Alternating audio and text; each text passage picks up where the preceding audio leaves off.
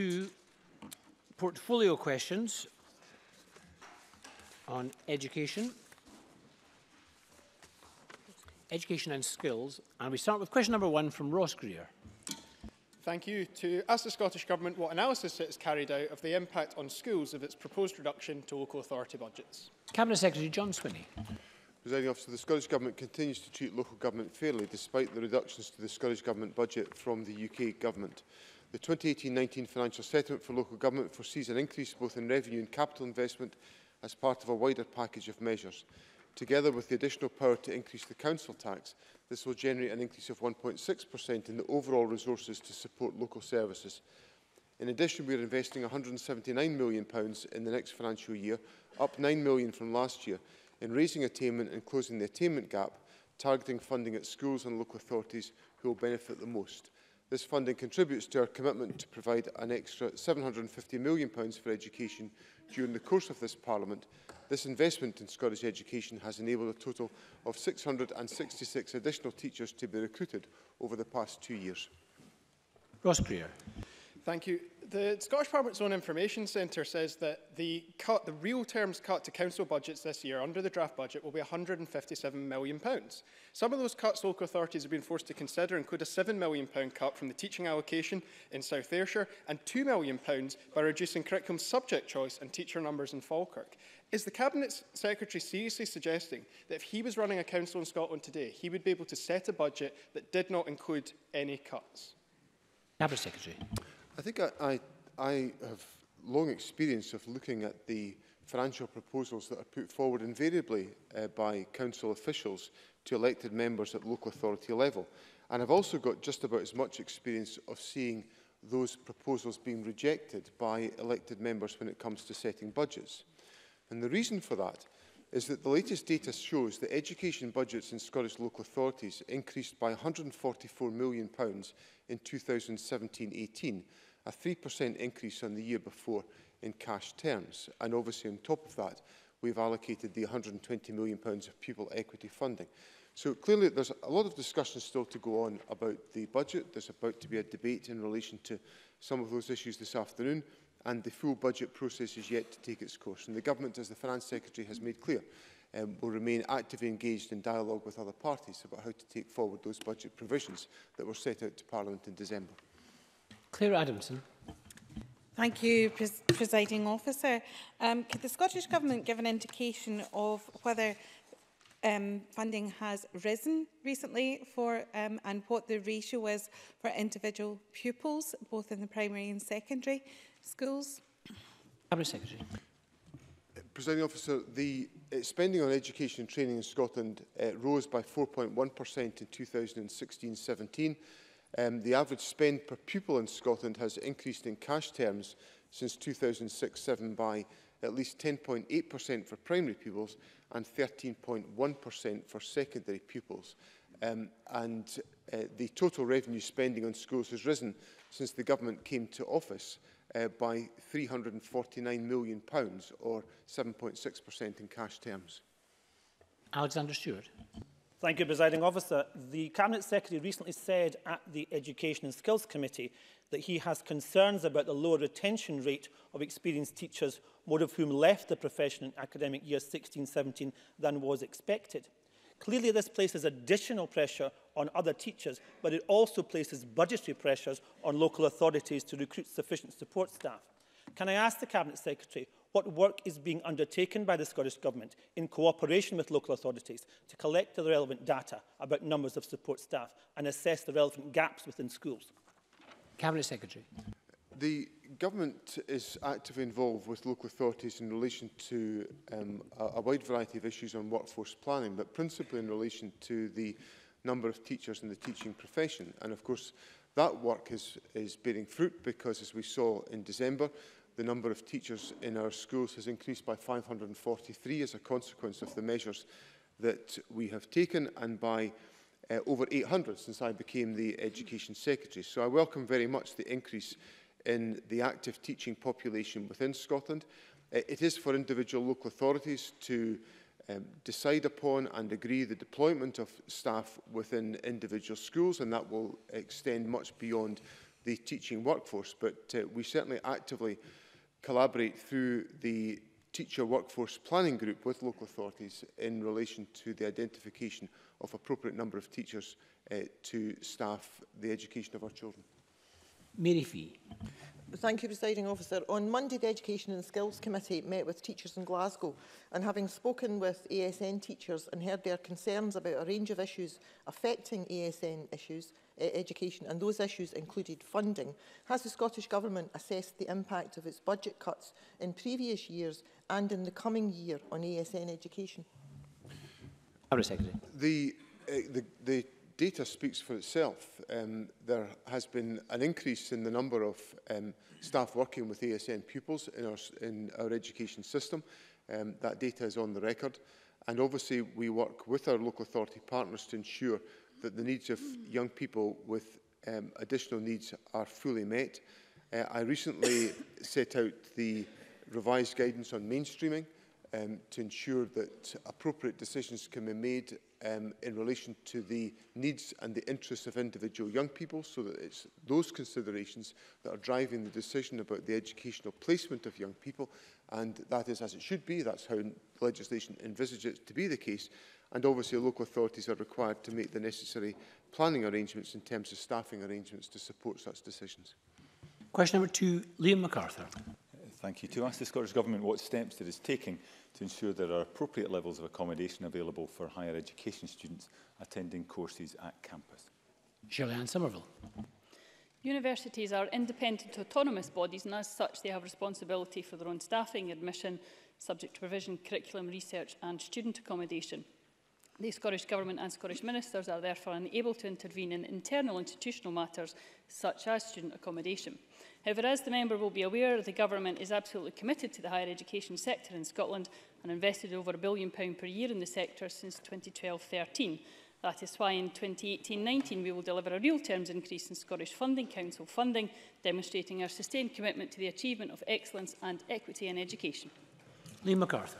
I thank the Minister for a response. The growing success of Heriot Watt's campus in Stromness in my constituency has presented challenges in relation to student accommodation. I was contacted recently by a constituent who offers accommodation to 8 of the university's students each year. Unlike larger accommodation providers, however, he doesn't qualify for an exemption from the new private residential tenancy agreements introduced under the 2016 Act. This means he can't guarantee students will leave after the term ends, so in turn can't offer accommodation to students for the next academic year, as he doesn't know that the rooms will be vacant.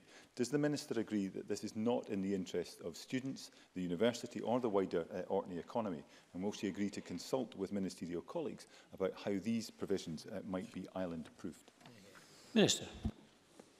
Well, as the member will be fully aware, Heriot Watt does rely very heavily on private landlords to provide the student accommodation in Orkney. They do have a dedicated staff resource to ensure every student is accommodated, but as he knows, it is through private landlords. I'm more than happy to take up the details of the issue which Mr MacArthur has raised and discuss that with my ministers, particularly the Housing Minister. And Mark Ruskell. Thank you. Minister, I think it's clear that we've got a problem across Scotland. At Stirling University, 180 first-year students didn't have accommodation last year. Under-18s cannot rent in the private sector. Care leavers and international students struggle to find guarantors for private contracts. Disabled students very rarely find the appropriate private accommodation to meet their needs, and we see increasing rents on campuses as well. Will you commit to providing and researching the data on these issues and then convening a summit of university accommodation providers and student union representatives to actually tackle this problem, which is a lot wider? Minister. Well, as I said in my answer to Liam MacArthur, universities as autonomous institutions are responsible for student accommodation, and it's not for me to interfere in the internal arrangements about how they deliver on the resource allocation that they give to student accommodation and how they dictate who becomes first in a list for the provision that they have. I do recognise that there were some issues, for example, in Stirling University at the beginning of the last academic year. That was following a very significant increase in demand for students.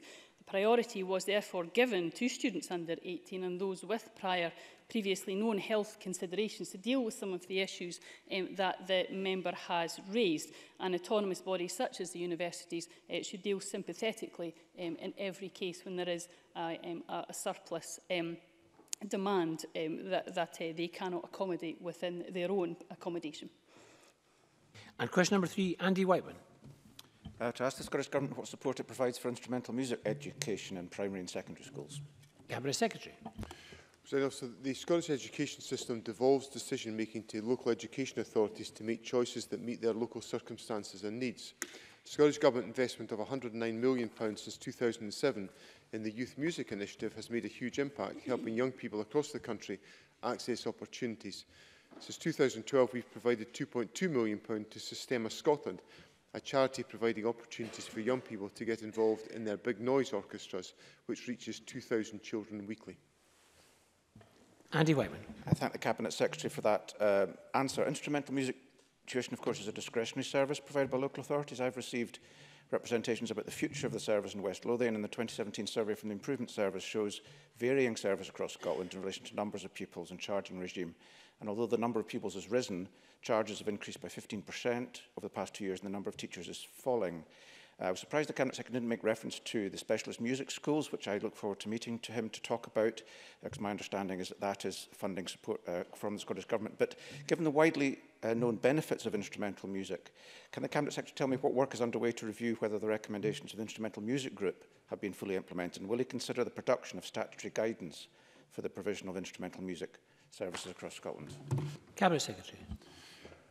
There's a number of issues for me to respond to in that question, Presiding Officer. In relation to the music schools, the Government took a decision in 2007 to essentially devolve funding for the music schools to individual local authorities, but that was on the basis that we expected the maintenance and continuation of those music schools to be undertaken by those local authorities, and not for the money to be devolved to local authorities and then used for another purpose. That would be wholly unacceptable, and I take this opportunity to reiterate the Government's expectation in that respect.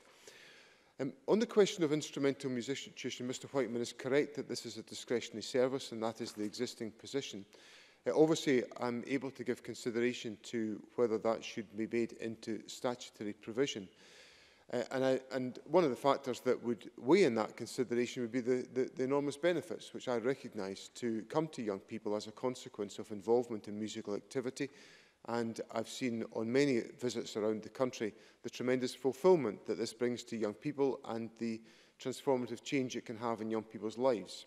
But the issue does get rather to the heart of some of the issues that we wrestle with in Parliament on a regular basis, about how much discretion individual local authorities should have to operate services in a particular way that they consider to be appropriate in their locality. And I know these are issues that Mr Whiteman is interested in. They're obviously issues the Government seeks to take considered and sensitive judgments about, but I will certainly give consideration to the issue that Mr Whiteman has raised. Gordon Lyndhurst. Yes, on the point the Cabinet Secretary has just made, with 22 out of 32 local authorities making some charge for instrumental music provision, is my understanding. Does the Cabinet Secretary agree that the playing field should be levelled to ensure access for all? And perhaps he might give a bit more detail on how that can be done. Cabinet Secretary. Well, I think we come back to some of the issues I've just raised with Mr Whiteman, that I stand here and regularly face pressure from the opposition to allow local authorities to do things that they choose to want to do, and not to interfere in what local authorities want to do. But then here Mr Lyndhurst now wants me to interfere in what local authorities are wanting to do. And in addition to wanting me to interfere in what local authorities will do, Mr Lyndhurst, I presume, wants me to put more money into the system to level the playing field, because in all of my experience, government generally doesn't level the playing field by any other means other than putting more money into the system. And of course, the Conservatives persistently come here and tell us about how they want to reduce tax and reduce the money that's available for public expenditure, but then people like Mr Lyndhurst come here and ask us to spend more money. Well, I have news for Mr Lyndhurst. It is not possible to have it both ways. Polly McNeill. I'd like to press the Cabinet Secretary to tell me what importance the Scottish Government as a matter of policy attaches to children learning a musical instrument. Is the Scottish Government concerned that almost every council has increased charges for lessons and some have increased them up to £378? Notwithstanding what he said in relation to local government, how can we protect the poorest families who have children who have an aptitude for music, who might be excluded because of these policies? And does the Cabinet Secretary think there's any scope moving forward, notwithstanding the powers of local authorities to decide, in working in partnership with local authorities to ensure that the poorest children in particular are not losing out in learning a musical instrument, which I think we do agree that it can be life-enhancing for those children? As I said in my answer to Andy Whiteman, I reiterate happily to Polly McNeill, I see enormous benefits from young people being able to be involved in musical activity in schools. It is a core part of the curriculum. It is a core part of Curriculum for Excellence. That is why every young person has the opportunity to participate in music through our curricular model. And I do see that as transformative for some young people, particularly young people from deprived backgrounds, where it may be a route into their wider learning, which may not be possible because of other experiences and obstacles that young people may face. So let me be crystal clear with Parliament that I think this is a beneficial approach. I think the fine question, which I was trying to go through with Mr Lyndhurst there and to an extent with Mr Whiteman, is that the government is asked to respect the discretion of local authorities and not to interfere in the activities of local authorities. But I quite clearly understand from Polly McNeill's question the concern that she expresses about the fact that some local authorities may be charging what will be considered to be inappropriate levels of charges for such services. So there's a debate to be had there about what's the correct balance. The government's very happy to work in partnership on all of these questions, but we have to take into account the fact that local authorities may wish to undertake different approaches in different ways. But what I would encourage is a focus on taking forward that activity in a fashion that enables young people, regardless of their background, to participate in this activity. Question number 4, Kenneth Gibson. Thank you, Presiding Officer. To ask the Scottish Government what steps it is taking to encourage qualified teachers who have left the profession to return. Cabinet Secretary. Presiding Officer, we've supported our teacher education universities to develop new routes into teaching, and included in these routes is a return to teaching course which was brought forward by the University of Edinburgh. The university has developed their return to teaching course to create a new and national online course that helps prepare qualified teachers who have been out of teaching for a while, or those who have never taught in Scotland for the classroom. There were 31 students in the first cohort of the course, which started in October 2017, and there are 23 in the second cohort, which began in January of this year. The course brings participants up to speed with the latest education policy requirements, as well as pedagogy and other educational issues. Kenneth Gibson. I thank the Cabinet Secretary for that answer. All teachers in Scotland are on the same pay scale, and the subject taught is not a consideration on the level of pay received. There are no circumstances where a school or local authority can offer a different pay arrangement based on the subject taught, and this can mitigate against attracting teachers back into the profession who may have retired early. Given that the workload of teachers varies considerably according to subject, for example, teachers of English have to read and mark dozens of essays most weeks, would recognition of that difference through better pay not help reduce the shortage of teachers in key subjects? Cabinet Secretary. I understand the point that Mr Gibson is making, but in my experience, regardless of the subject discipline in which teachers are active, they are all hard-working and dedicated professionals who will have very significant workload to deliver. Teachers' pay is determined by the Scottish Negotiating Committee for Teachers. The SNCT provides flexibility where a council may increase the salary of a teacher if, in the particular circumstances of the post, it considers the salary to be inadequate. The recent SNCT pay deal commits all three sides to undertake a strategic review of pay and reward for the 2018 pay settlement. Liz Smith. Secretary, according to Scottish Government statistics, there's a growing pool of retired staff currently who might be willing to return to the classroom for short periods to help cover some of the gaps. Indeed, I have a constituent myself who's willing to return to the classroom, but he's making the point that if he goes on the supply role, it could have detrimental effects on his pension.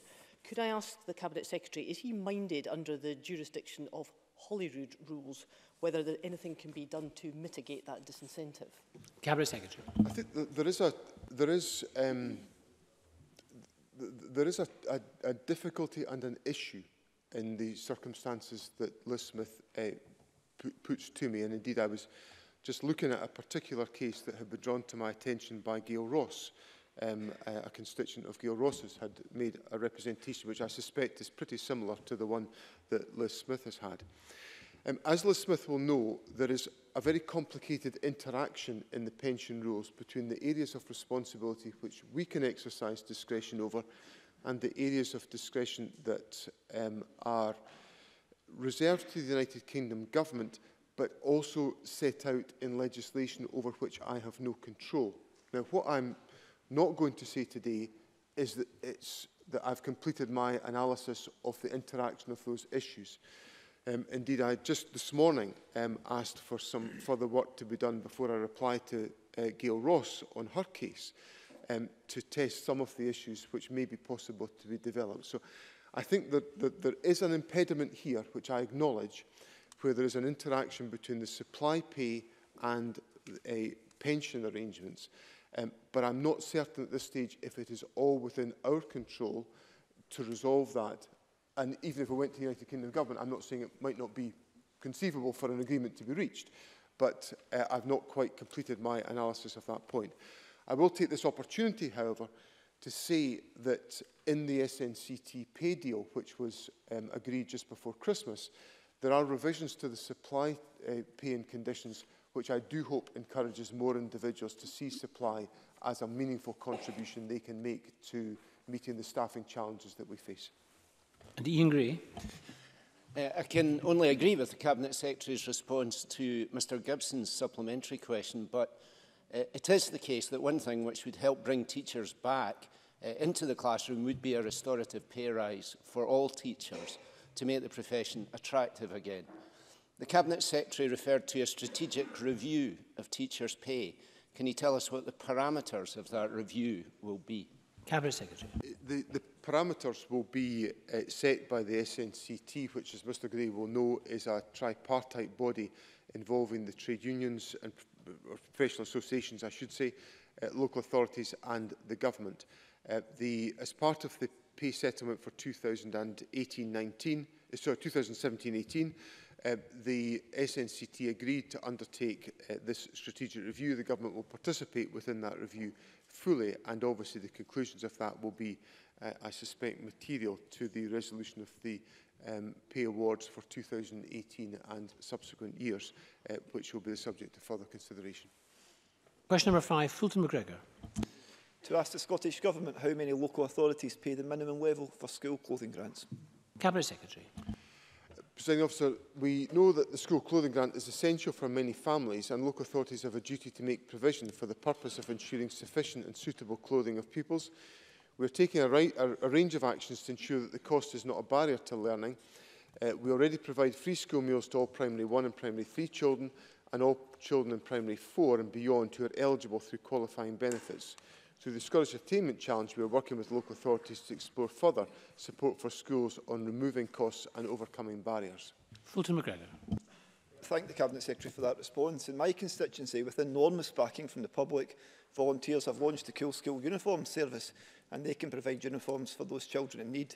Only weeks in, and they've already received around 200 referrals and counting from schools and other agencies. Does the Cabinet Secretary agree with me that councils should be paying the minimum level, and does he think that the Fairer Scotland duty that will come into force in 2018 will make local authorities think about this important issue and help eliminate the need for uniform banks altogether?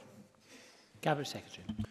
First of all, Presiding Officer, can I pay tribute to the work of the Cool School Uniform Initiative, and which has been run by the Hope to Help voluntary group in North Lanarkshire, and commend those individuals on the work that they are undertaking. There is discussions to be had between the government and local authorities about school clothing grants. Some of those discussions were started some time ago, and I will continue those discussions. Mr McGregor is correct that the Fairer Scotland duty, which comes into effect this April, will require public bodies, including the government, local authorities and the NHS, to consider what more we can all do to reduce poverty and inequality when making decisions. I've set out a range of measures that the government takes forward, and obviously as part of our discussions with local authorities around school clothing grants, we will aim to consider these issues alongside the Fairer Scotland duty to which we will be obliged to act. Question number 6, Dean Lockhart. Thank you very much. To ask the Scottish Government what action it is taking to encourage more young people into apprenticeships. Minister Jamie Hepburn. The Scottish Government and our partners undertake a wide range of activity to encourage the uptake of our apprenticeship offer, with a focus on young people. Through our Developing the Young Workforce activity, we promote apprenticeship opportunities to school students, and we continue to support Scottish Apprenticeship Week, our national campaign showcasing the benefits of apprenticeships to young people and employers. In addition, Skills Development Scotland actively promotes apprenticeships through a range of channels on an ongoing basis, such as their website, apprenticeships.scot. And we continue to offer more opportunities. Last week, I announced to Parliament that next year we will grow the number of foundation apprenticeship starts to over 2,500 from around 1,200 this year, and will provide 28,000 modern apprenticeship opportunities, up from 27,000 starts this year. With those 28,000 starts, around 900 will be graduate level apprenticeships, up from 370 this year. Dean Lockhart. I thank the Minister for that response. Despite the various measures outlined by the Minister, the SNP's record on modern apprenticeships continues to be poor. In 2016-17, there was a decline in the number of starts for modern apprenticeships for 16 to 24-year-olds and for young people entering STEM framework modern apprenticeships. Can the Minister please explain why, after 10 years of SNP government, the level of apprenticeships for young people in Scotland continues to trail significantly behind the rest of the UK? Minister. Well, let me say I find that, quite frankly, an extraordinary question from Mr Lockhart. In the last full year, which we have figures available, we had 26,262 modern apprenticeship starts, and an increase from 25,818 on the year before, showing a positive trajectory. If you look over the last decade or so, there's been a considerable increase in the number of modern apprenticeship opportunities across all age ranges. And this question is extraordinary further still, President Officer, when you consider that since we've seen the morass of the apprenticeship levy, a UK government initiated, that just today, in fact, clearly Mr Lockhart wasn't paying attention. On the BBC, Neil Carberry, the CBI Managing Director, has said of the Tory apprenticeship levy, it's the latest example of a policy that's not yet right. It's been subject to criticism in the Daily Telegraph, not an organ of the press I normally read. Presiding Officer, on the 7th of January, John Timpson, the chairman of Timpson, said the levy is nothing but a tax, criticising the process of drawing down funding in England. And what really staggers me, of course, Presiding Officer, is that the first quarter after the introduction of the levy in England, under Tory jurisdiction, we saw a 59.3% fall in the number of apprenticeship starts from the equivalent period in the year before. 48,000 starts, down from 117,800. When you look at the first quarter since the introduction of the levy here in Scotland, obviously we see the figures remaining steady, and after quarter 2 of this year, we're well on track to meet our target. Question 7, David Torrance. Thank you, Presiding Officer. To ask the Scottish Government what progress has been made on widening access to university, particularly for those from the most disadvantaged areas. Minister Shirley-Ann Somerville. This Scottish Government's ambition is that every child, no matter their background, has an equal chance of going into higher education. That is why we established a Commission on Widening Access and have set clear targets for universities to help achieve this goal. We've appointed a Commissioner for Fair Access, introduced a full bursary for young care experienced students, and have established an access delivery group to drive forward progress. Between 2016 and 2017, we saw an 11% increase in the number of 18-year-olds from the most deprived communities in Scotland being accepted to study at university. This takes the number to a record high, and we must maintain this momentum. That is why I have asked universities to increase the pace for delivery for key recommendations, such as the introduction of access thresholds and a guaranteed offer of a place for care experienced students who meet entry requirements. David Jones. thank the Minister for that response. Can the Minister outline the Government's response to the Commissioner for Fair Access' first annual report, and also what the Government are doing to encourage universities to increase the number of students admitted directly from colleges, which could help? Minister. Well, I very much welcome the Commissioner's first annual report, which builds on the recommendations from the Commission on Widening Access. I'll be discussing the report with key stakeholders at the next Access Delivery Group and will respond to the recommendations in due course. Our colleges do play a key role in access to higher education, and that's why we continue to invest £51 million a year to support approximately 7,000 places for access students and those progressing from college. We accepted the recommendation made by the Commission on Widening Access that the Scottish Funding Council should seek more demanding articulation targets from some universities, and I strongly support the Commissioner's call for universities to substantially increase the number of HND and HNC students entering university. This is something the Government is strongly committed to delivering on, but we cannot do so alone, nor can the Funding Council. As autonomous institutions, we need the colleges and universities to do similar. Oliver Mundell. Thank you, Presiding Officer. It's all very well and good asking institutions to do more. However, I wondered if the Minister could tell us what the Scottish Government is doing to ensure that our schools are in a position to offer pupils the subjects they require for their particular university admission when it comes to entry requirements for specialist institutions like the Royal Conservatoire, Glasgow School of Art and Scotland's Rural College. Minister. Well, the Scottish Government takes very seriously our requirement to ensure that we are delivering in the senior phase of the education system. That's why we are currently undertaking a review of the learner journey from 15 to 24 to ensure that every young person has the choices in front of them that they want to make, whether that's going into a job, an apprenticeship, college or indeed university. And as that work continues with the development of the learner journey, I'm sure we can pick up points that the member has made today. Question 8, James Dornan. Thank you, Presiding Officer. To ask the Scottish Government how it supports distance learning for postgraduate students. Minister Shirley-Ann Somerville. As I announced on the 5th of January from academic year 2018-19, students undertaking eligible postgraduate distance learning courses will be able to access a tuition fee loan of £5,500. In addition to this, full-time students will also be able to access a living cost loan of £4,500. This builds on the expansion of the support package for eligible students on taught postgraduate courses put in place for the academic year 2017-18. That change has helped contribute to an increase in the number of applications for support for full-time students in 17-18, and it forms part of our wider package, which last year provided £834.6 million in support of 143,110 full-time students in Scotland. James Dornan. I thank the Minister for that answer.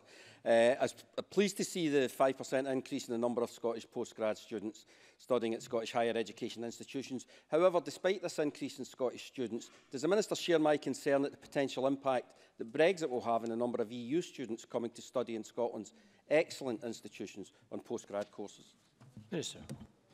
I do absolutely share his concern. This government recognises the enormous benefits that EU students bring to this country, enriching our culture, our communities and contributing to our economy, both at an undergraduate and postgraduate level. That's why I'm pleased to reaffirm our commitment that eligible EU students considering applying for postgraduate courses in Scotland for academic year 2018-19 will continue to be eligible for tuition fee support at the same level as Scottish students. We will also continue to work with universities and students to discuss the impacts of Brexit and how we can all ensure that Scotland's universities remain attractive, competitive and diverse. Question number 9, Marie Goujon. To ask the Scottish Government what it is doing to improve teacher recruitment. Cabinet Secretary. So the Government has taken a range of actions to help increase the number of teachers, including committing £88 million this year to make sure every school has access to the right number of teachers with the right skills, investing over £100 million through the Scottish Attainment Challenge to support universities in developing new innovative routes into teaching, and launching the second phase of our Teaching Makes People recruitment campaign.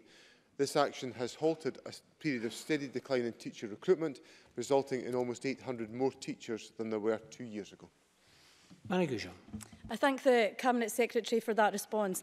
I've been contacted by some of my constituents regarding specialist teachers needed not only in STEM subjects but in subjects such as music and art. What is the Scottish Government doing to attract high-quality individuals from other professions to increase teacher numbers in these areas?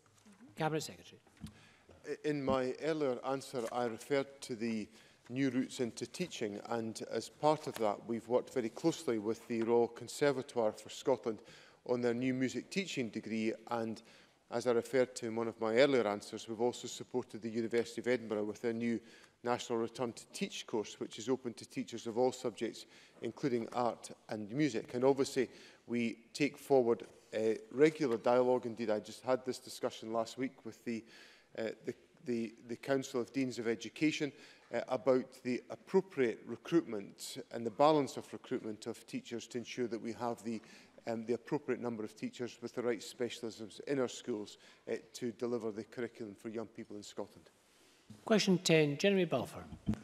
Thank you. To ask the Scottish Government what action it's taken to address the reported high pupil-teacher ratios across the Lothian area. Cabinet Secretary. The Government is investing £88 million this year so that every school has access to the appropriate number of teachers. Our investment has enabled councils to improve the overall pupil-teacher ratio nationally and halted a steady decline in the number of teachers. The numbers of teachers increased by 253 in 2016 and then by 543 teachers last year. I am pleased that the local authorities in the Lothians have either maintained or improved their overall teacher numbers and pupil ratios. Jeremy Balfour. Can I thank the Cabinet Secretary for his answer? You'll be aware that over the last several years, poor teacher recruitment and retention rates have led to a rise for pupil-teacher ratios in schools. In the Edinburgh Council area alone, there's been a rise from an average of 4.2 in 2012 to 15.1. now making it one of the highest ratios in Scotland. Given the Scottish Government's stated aim to reach the pupil ratio of 13.7, when does you expect this to be reached in the Lothian area? Cabinet Secretary. Well, the agreement that we've reached with local government is around a national figure on the pupil-teacher ratio, and that has improved to 13.6. So that has been met around the country, and obviously the increase in teacher numbers, as I indicated in my original answer, of 253 followed by 543 has significantly assisted that position. I note in the Lothian area that there has been a decline in the pupil-teacher ratio, or actually a reduction in the pupil-teacher ratio, beneficial to the pupil-teacher ratio in East Lothian, and a static position in the City of Edinburgh, Mid Lothian and West Lothian. But obviously the recruitment of teachers assists in this approach, and the Government's budget supports this measure by ensuring that there is not only a strong settlement for local government, but there's also the investment of funds through the Pupil Equity Fund and the Scottish Attainment Challenge that assists in the recruitment of teachers. And question 11, Alex Cole-Hamilton. To ask the Scottish Government what its position is on gender-neutral school uniforms. Cabinet Secretary. Presiding Officer, local authorities and individual schools are responsible for setting their own school uniform policies and rules, taking into account local needs and circumstances. The Scottish Government is clear that all young people should be treated equally, and schools should ensure that suitable school clothing is worn. I thank the Cabinet Secretary for that answer. I'm sure the Cabinet Secretary will join me in paying tribute to Jess Insall, a 15-year-old who has successfully brought a motion through the Liberal Democrat Conference endorsing gender-neutral school uniform and has rightly received a great deal of media attention for her efforts. As she said at our conference, it's not about dictating the way anyone dresses. All it really means is not treating people differently because of their gender. Now, I welcome indication from the ministers over Christmas that boys and girls should be treated equally, but equalities cannot be left to regional variation. So can the minister tell me whether the Scottish Government will take steps to require schools to provide inclusive, non-prescriptive, gender-neutral school uniform policies, and will it provide support and advice to schools adapting or changing their policies to make them more inclusive? Cabinet Secretary, and could you make your answer shorter than the question, if possible, please? Well, I could certainly try. I think the first thing I want to say is that Mr Cole-Hamilton, and I just would respectfully ask him to reflect on what he's put to me. He's asked me at central level to regulate and dictate to schools and local authorities when Mr Cole-Hamilton regularly comes here and complains about the government allegedly dictating to and instructing local authorities. So I'll share the comments I was making to Mr Lyndhurst. It must be a Lothian condition that's leading to this. I'll share my comments with Mr Lyndhurst with Mr Cole-Hamilton. The government, there is no centrally issued guidance, but the government is clear that young people should be treated equally, and it's up to individual schools and local authorities to take those decisions. Thank you very much. And that concludes portfolio questions. We'll move on to the next item of business, which is Labour business. We'll just take a few moments for members and ministers to change seats.